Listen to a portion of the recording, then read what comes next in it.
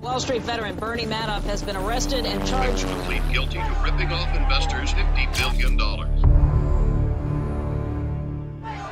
We lost everything. We are major crime victims. Bernie Madoff stole every dime we gave to him. He got caught and he's behind bars. You have to stand for something, and you have to be able to fight for what you stand for.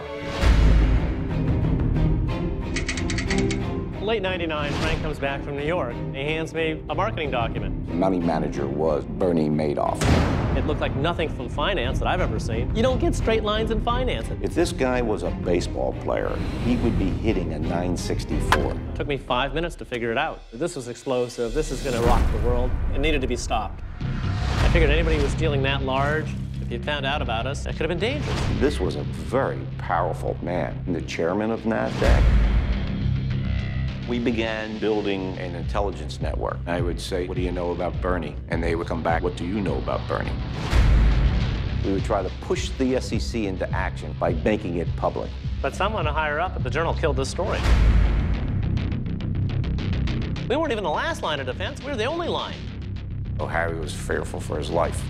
Carrying a gun, not a normal dad thing to do. Obviously, first of all, this conversation never took place.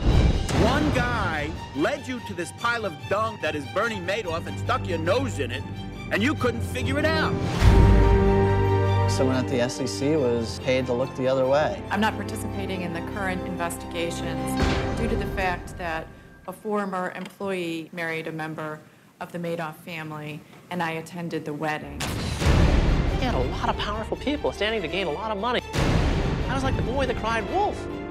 But there was a wolf. Wall Street's so corrupt, I want to go against these guys.